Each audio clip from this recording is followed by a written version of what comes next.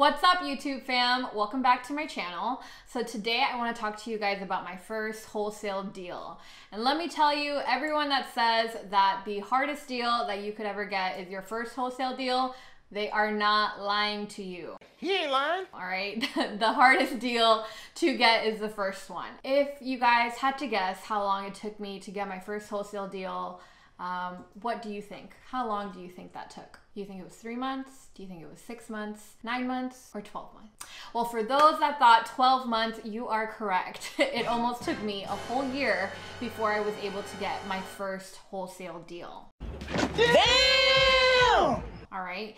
And let me tell you something. I'm actually very proud of that statement because I know a lot of people that start in this business, start wholesaling, real estate, you're trying to be a realtor, whatever it is that you're trying to do, and they give up after 3, 4, 6 months max. They leave, they go out to do Forex, to do Monet, to do any other multi-level marketing business or anything that comes to their mind, but they don't persevere, they don't keep pushing through. And I've got to tell you, before you start wholesaling, you need to make up your mind whether you're gonna make money in real estate, whether you're gonna make money in, stocks, day trading, or doing something else. Good luck to you, whatever it is. I made up my mind before I started, and thankfully my husband was completely on board and is a great supporter, so shout out to you, babe. But for me, basically, I knew it was going to be real estate, and I knew wholesaling was going to be the entryway into my way of building wealth through real estate. And so that's why I never gave up. And I've got to say, I'm very thankful that I didn't give up. So I'm thankful. It taught me a lot about perseverance. But let's get down to the nitty and gritty, all right, about this deal. This lead, it came from cold calling.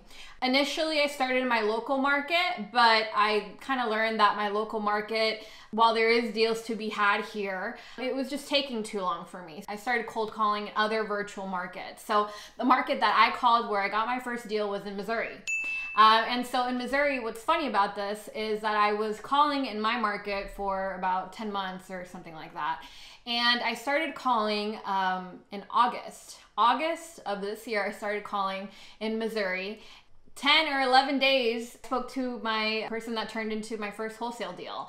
They were very desperate to sell, and proud of the fact that I was able to sell it. And the reason is because this person was canceled by not 1, not 2, but at least 3 other wholesalers that weren't able to get it to the finish line.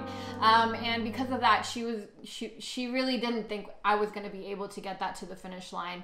When I saw this person's genuine need or desire to, to just get rid of this property that was just causing so much stress, so much headache, so much pressure in her own life, it actually pushed me to go above and beyond for her. And that's what I did. I reached all the different buyers that I knew in the area. I reached out to all other wholesalers. I didn't even care what I made at this point. I just wanted to make sure that I got the deal done. The way that I found my buyer, even though I'm not in that market, I started calling a bunch of realtors, basically. That was kind of one of the last things that I did. I called a bunch of realtors. Luckily, I did find a realtor that had a buyer. They found the buyer, and we were able to close within 45 days from the date that I actually initially contacted her. So I made about I made $4,055 from this deal, and I'm very proud of it. The seller was very happy. This first deal really taught me this business is not really just about making money. This business is about solving someone's problem. And I heard it over and over and over again from all the podcasts, from all the YouTube channels, everything that I watched. You don't really understand that until you experience it for yourself. And so that's what I learned in this deal, is that I am in a business where I'm helping solve someone's problem, a problem they probably cannot solve themselves. If they could, that they wouldn't need me, right? So that's the value that I'm providing. I'm connecting all the dots to them. And I actually feel very, very proud that I was able to get her to the finish line. I was so thankful. After that deal, a bunch of leads started just filling up my pipeline. I've got to say, the first one is the hardest, but as long as you don't give up and you get to that first one, just make up in your head that you're gonna make your first wholesale deal and you'll get it. Trust me. Don't give up, keep persevering. We're on the same boat, so don't give up. Anyways, if you guys want to keep hearing more about this, definitely recommend you follow me on all the socials. Oh, another thing that I wanted to point out is, well, the beginning when I got this deal, actually connected with someone from the same mentorship that I was a part of. He helped me. He actually had the property under contract prior to me.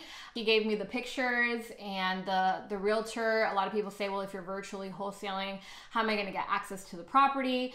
This property, she didn't even live in the States, so it was vacant and she didn't even have the door locked. That was just the truth. And so the realtor was able to just go in with her buyer and show it.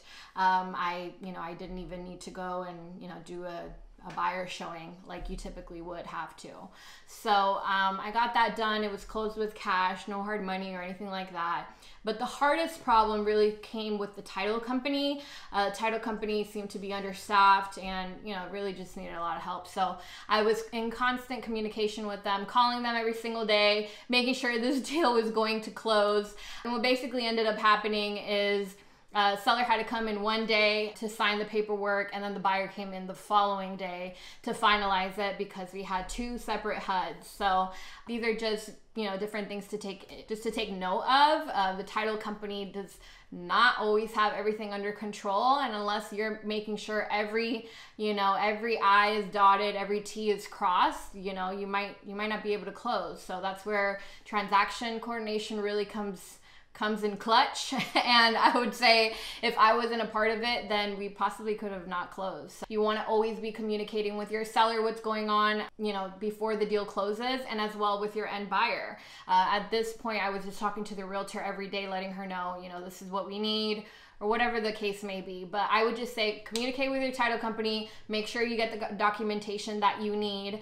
and you should be fine. But anyways, thank you guys for following me. Again, remember to subscribe, hit that like button if you like this video. Follow me on the next one so you can get the latest news and updates.